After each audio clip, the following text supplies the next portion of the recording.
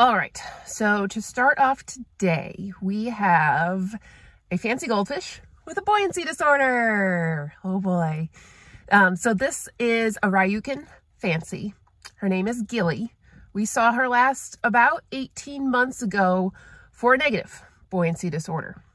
Now we are seeing her for a positive buoyancy disorder.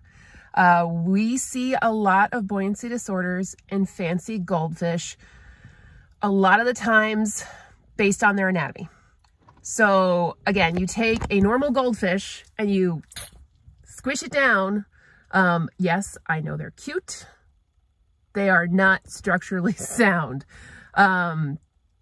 Their spines are crooked. Their swim bladder is usually severely compressed. So they're supposed to have 2 chambers. Most fancies only have 1.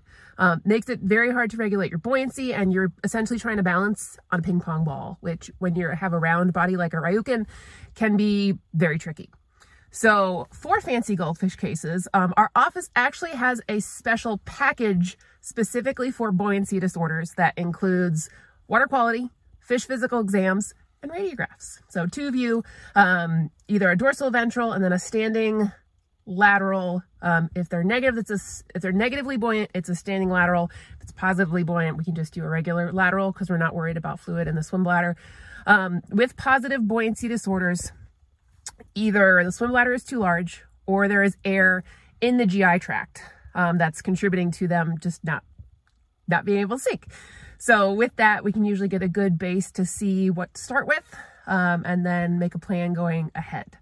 So we're gonna head on up to San Francisco and we're gonna go ahead and take a look at Gilly. All right, upside down, always right side. This tank here, got a filter down there.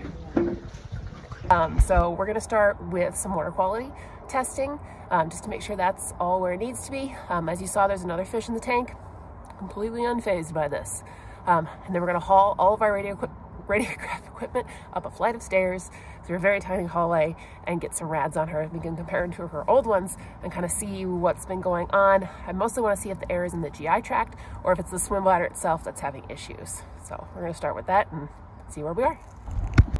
All right, so doing our testing, this is the nitrite. So this is the middle of our nitrogen cycle, and oh baby, that is up very, very high. We're waiting on the rest of our ammonia right now. But here's the other readings here. And pH has dropped significantly. At least the KH has, bringing the pH down as well. We're going to do a tap water test. Ammonia is finishing up right now. I don't think there's going to be any, excuse me as I try to do this one-handed. Yeah, that's at 0. So again, with the pH kind of bouncing all around like it can when there's no KH, it's going to cause your bacteria to kind of come and go, and certainly any cleaning can definitely affect that. So we're going to do a tap water test and see what that's at right now. So our tank pH is at 6.5 with a KH of 34, and our tap is at a pH of 8.4 and a KH of over 171. Yeah, this water is definitely buffered up enough. This is a really good illustration of old tank syndrome, where I think our water changes. She's only been doing about 10%, not really using a gravel siphon. So I think things have just started to build up, which is why I think some of our nitrogen parameters are way out of whack.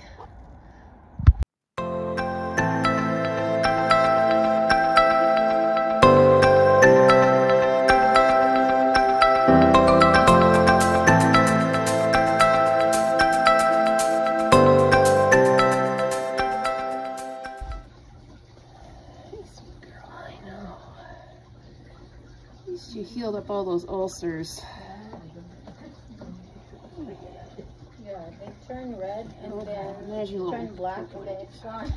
You did good, little Gilly. Alright, so here we have our ventral dorsal going straight down. And there is air in the swim bladder. Alright.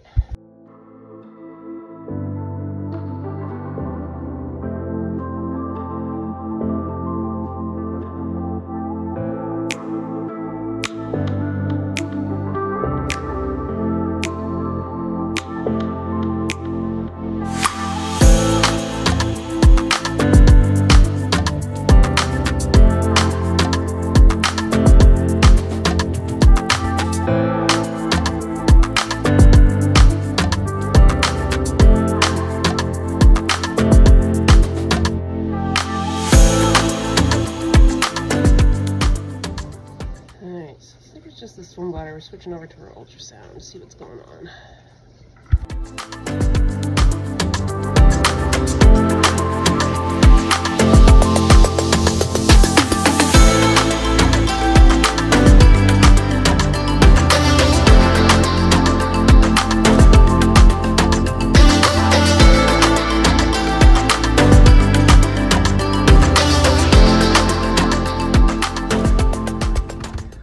So for fancy goldfish cases, a lot of the times it starts with something small. So in this case, it was probably the water chemistry. Fish had a couple off days, didn't feel like eating, and then over time just had less and less energy to try to swim normally and just kind of gave up and sat there. So going forward with this little fish, we are going to start with some major water changes. Again, tap water's coming in significantly high in the KH. The pH is 8.4, which is normal for where we are. Their tank's probably going to settle out around a 7.5 to maybe even an 8, but we need to do some water changes, some major water changes. Yeah, we're sometimes going to be a little bit more conservative for this fish since she really needs to kind of perk up quickly. We're going to go ahead and be a little bit more aggressive with our regimen. Recommended they do about a 30% change ASAP, 25% weekly, and then since there's 3 filters, we're going to clean one of those every week and then kind of rotate them through. Also going to increase her diet. So again, when you are a fancy, you don't swim that great, and sometimes it takes a lot of energy to swim normally. And if you go off food for a couple days, things just get worse. So with her, she's definitely going to get more food. She's on a good diet, on a good pellet. But yeah, that other fish in the tank, whew, definitely been stealing a good chunk of the chow. She's a round little beast. So that is usually when it comes to our buoyancy disorders. Again, a lot of the times it comes down to water quality issues. Fish just feels miserable, not getting enough to eat, and presents with a buoyancy disorder that's really not a buoyancy disorder. Again, I took a little air out of the swim bladder just to make her a little bit more comfortable and especially make it easier for her to eat. I don't do that in all the cases. Really depends on the state of the fish. So yeah, buoyancy disorders and fancy goldfish. Whew.